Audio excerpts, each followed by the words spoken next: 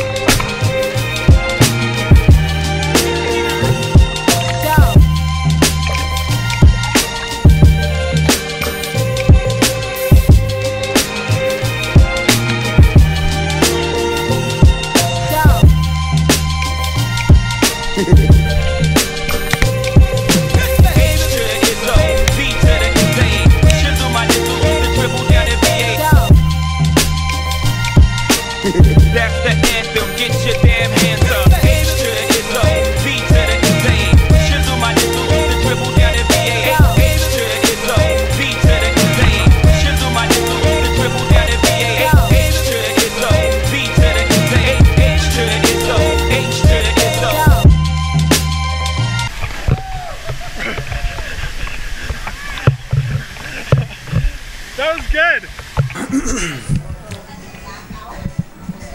So we're staying at the Marcosas Inn now. We couldn't stay at the homestay on the beach anymore, but we had a really good day today. We went on the canyoneering tour in Kawasan Falls with Planet Action, which was the tour agency. We were out there from like 9 till 4. We just got back. It was an amazing experience. If you have to do one thing when you're in Moalboal, try the canyoneering tour at Kawasan Falls. It was spectacular. I'm sure the diving's really good too. That's pretty much the only thing I've done here is the canyoneering tour. So we jumped off some pretty big waterfalls, went through some really beautiful areas. A couple things I would recommend for the canyoneering tour: bring extra shoes. You have to wear shoes on the tour, but bring extra shoes or sandals. Bring extra shorts and an extra shirt, and bring your camera, a waterproof camera for sure, because you're gonna get super wet and you're gonna jump off some pretty high cliffs, waterfalls. The last one we jumped off was like 16 meters high, which is pretty high for me. I mean, it hurt when you hit the water, so it was a really good jump. And they make you a really good late lunch at the end of the tour. It was all very worth it. It's about 2,500 pesos, which is a little bit more pricey, but it's definitely worth it, especially if you're doing something like canyoneering where you have like gear and you're relying on professional guides to help you out. You want to know that you're safe and that you're using top of the line equipment. So this is our last night in Moalboal. We're headed off to Oslo tomorrow. I think we're taking a taxi or a bus, whichever one we decide tomorrow morning. I think it takes about 2 to 3 hours to get there. We have to go down south to a city down south and then cut over. We're gonna see the whale sharks when we're in Oslo, and then we're gonna head down to Sikihor. My computer's acting really weird. My drive is making funny noises, and my computer is taking very long to start up. I don't know what it is. I'm guessing it's the humidity or something, but it's kind of scary. Marissa and I are gonna go watch our last sunset in Moalboal. Let's follow the sign this way. Kind of sketchy.